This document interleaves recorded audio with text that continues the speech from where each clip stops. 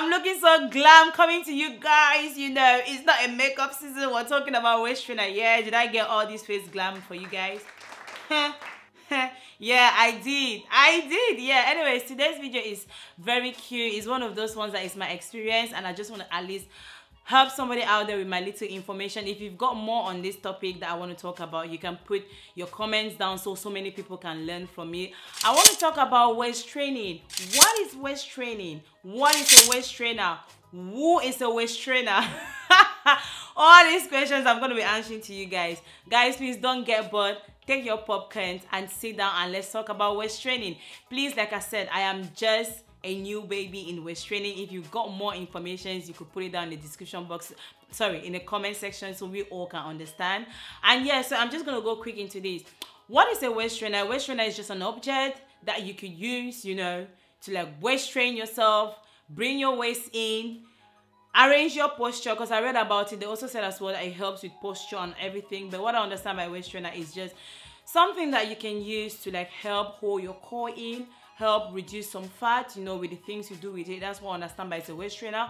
If you're out there, if you know what a waist trainer is and you've got more good definition than me, you can just, but I just feel like just an object that you use to like just help posture yourself, or help reduce some fat on your belly, or help slim down your waistline and all of that.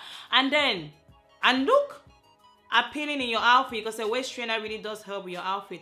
And what are waist trainers? No, not what are waist trainers. What are the different types of waist training? I feel like there are different types of waist training, but I want to talk about these two types that I know. There is a waist trainer that you can wear under your outfit, and there is a waist trainer that you can literally use it to work out, and then there's sweat belts. I don't know, sweat belt, maybe they're calling them sweat belt. But a waist trainer, they told me I talk too fast on my video, but let me slow down. Okay, a waist trainer, God, it's so slow. Okay, using a waist trainer with your waist also helps us well to reduce the fattiness and all of that. You see, going on and on, I really forgot what I was talking about. So yeah, like I said, there's different types of waist trainer. There's a waist trainer that you can wear under your outfit for literally the whole day, and it's not gonna hurt you. There are waist trainer that you can use to work out, and I'm gonna talk about this too. And I'm coming after this particular point. The thing I want to say is that there's a difference between waist training yourself and wearing a waist trainer to work out, because when you wear a waist trainer to work out, you really want a waist trainer that will help you sweat. When I mean sweat, but if you want more sweaty things and for like maybe other waist trainers that can help you, you can go now and put waist trainer like sweat belts. That's what you're going to really find. If you haven't watched my previous video, which I was talking about waist training, I'm going to drop the link down.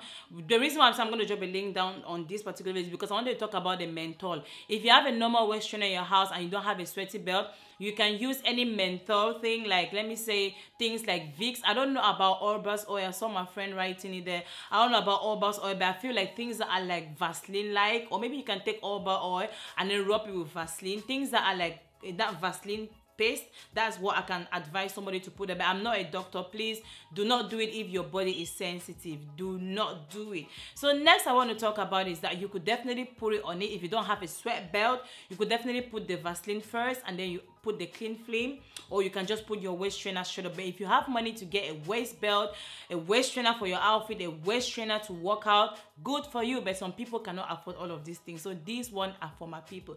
So the two types of waist trainer I spoke about is a sweat belts are one, yeah, but the main one I want to talk about is waist trainer to work out and waist trainer to honor your waist. And then there's a difference between waist training your waist and then wearing a waist trainer to work out. Reason why I'm saying this one is because you can wear a waist trainer to work out because you want that sweat and everything, and after that you take it out to dry. But you can wear a normal waist trainer for the house, like to wear it under your outfits to go out and stay more hours. But beware, please start from like maybe 2 hours. I'm going to talk about it in some more points, but start with like maybe 2 hours of walking. No, sorry, 2 hours of wearing it, 3 hours, 4 hours, and see how comfortable you are, because we're going to also talk about the side effects of a waist trainer. And then the first one, I think I've already spoken about the three. I think it should be 3 or 2, but I wrote here 3 different types of waist trainer: a sweaty belt waist trainer, a normal waist trainer to work out, and a waist trainer to wear under your dress. I won't really put the waist trainer sweaty belt, but I will just leave it into the 3 types. And then coming down to tips of using a waist trainer. One tips I'm going to tell you guys, and that's something that I already said about, is putting menthol on your belly. Please, if you haven't watched this particular video where I was talking about putting menthol, I really showed how you guys should wear a waist trainer. sorry, I showed where you should apply the menthol on your belly. But please, if you haven't watched it, go on my description box, watch that video first before you watch this one. At least you're going to understand why this video is about waist training. So tips on waist training: if you don't have like a sweaty bed, or you need your waist to really reduce so quickly, please guys, always put like something menthol on your belly, or even something like just Vaseline or maybe oil. But when you put something in the that has that menthol feel, it helps to burn down fat a lot. And then I think I've spoken already about the difference between waist training your waist and then using a waist trainer to work out. And then use it. I think another tips as well here is like use it gradually. The reason why I say use it gradually and build it up is because someone can wear a waist trainer for 8 hours and that person is good with it and that person does not need to collapse. But you can wear waist trainer for like 5 hours and you feel like fainting. Guys, please take it easy. Start by wearing it for 2 hours, continue by 3 hours, continue with 4 hours, continue to 5 hours, continue with 6 hours. Gradually keep building the length of you wearing a waist trainer. Guys, please keep building it up. And then something else as well, a tip here is says be hydrated. Please do not wear a waist trainer and you don't drink water. Be hydrating yourself. I think even when you buy waist trainers, you always write there, keep being hydrated. I don't really know the chemistry or the biology reasons behind it, but I just feel like it's just really holding everything in. I don't understand the reason behind it, but once I just see the caution, keep yourself hydrated when you wear a waist trainer, I just follow it. As well is be patient. Be patient if you want to see a result. Be patient in buying waist trainers, because I can recommend you a waist trainer and you can go buy it, and you know, it might not be good for you, it might not be good for you, it might be good for you. But be patient, guys. You are gonna stumble on 1 or 2 or 3 of waist trainers that you don't like.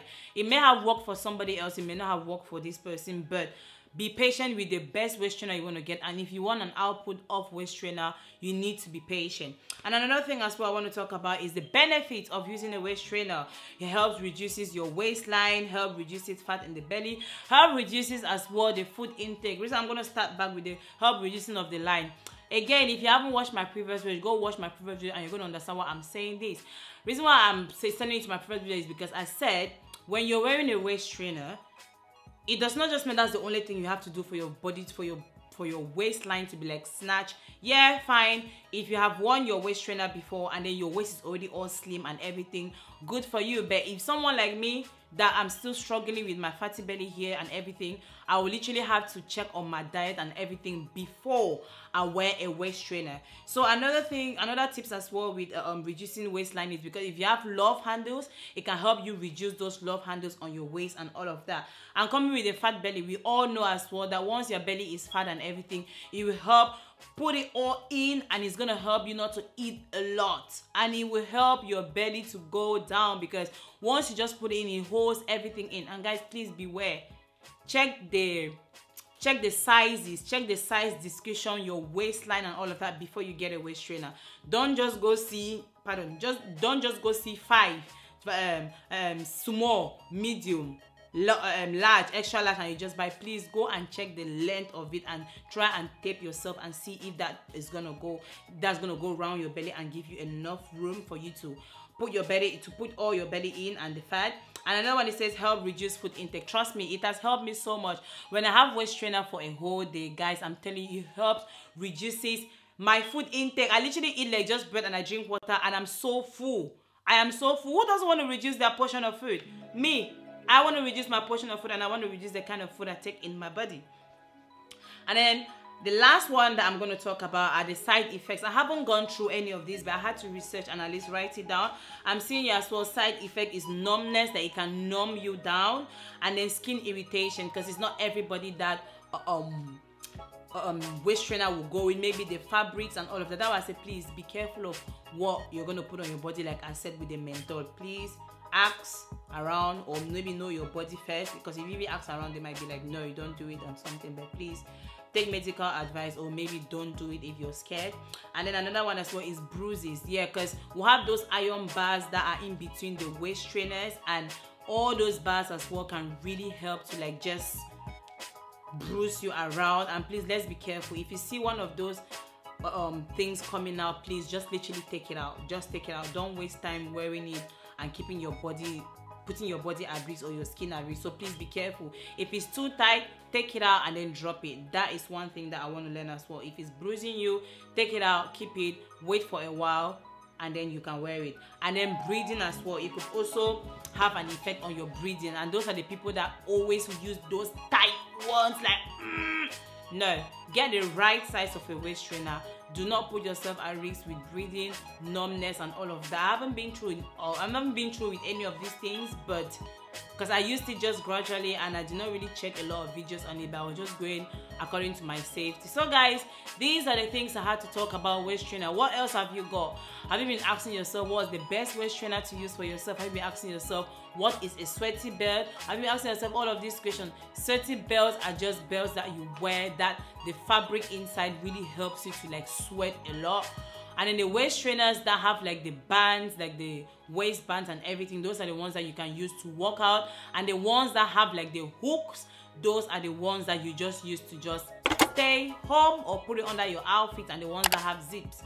So yeah, any question, ask me on my comment section, because this is all I've got to say. So anyways guys, stay tuned and make sure you always come back. Oh, this lightning is gone again. Stay tuned and always make sure to come back to my video. This is a golden hour, guys. This is golden hour.